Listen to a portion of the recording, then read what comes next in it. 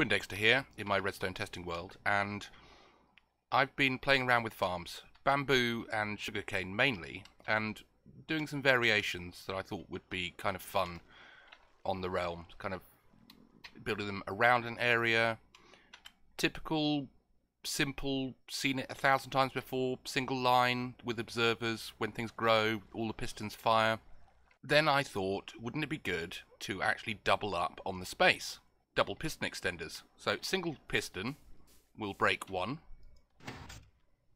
Happy days. But then I need to extend it out. And I found this design on the great YouTube, which is super compact double piston extender. So you can actually tile this.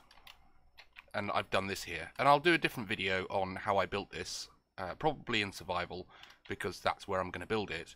But the problem was, a button has a certain delay, and it works with a button, but as soon as you try and have an observer, let's put one here,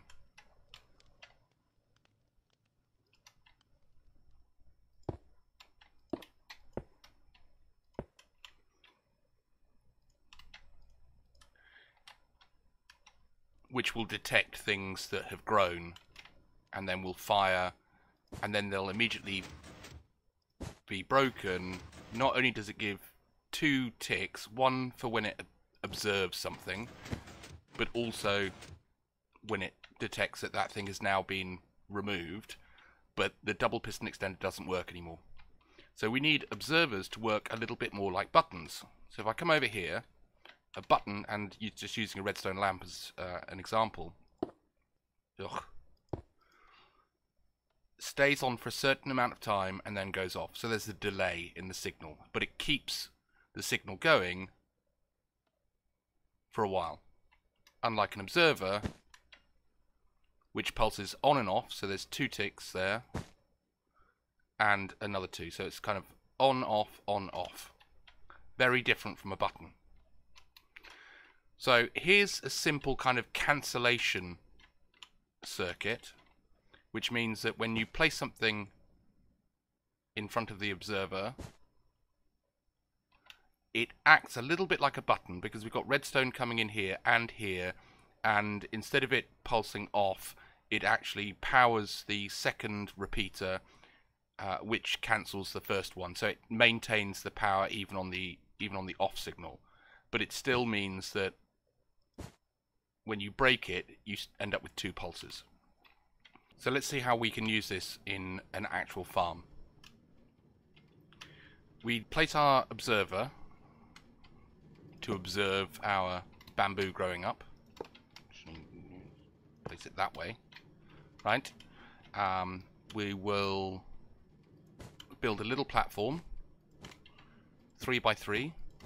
Build one on the side here and one to actually join the redstone back up again.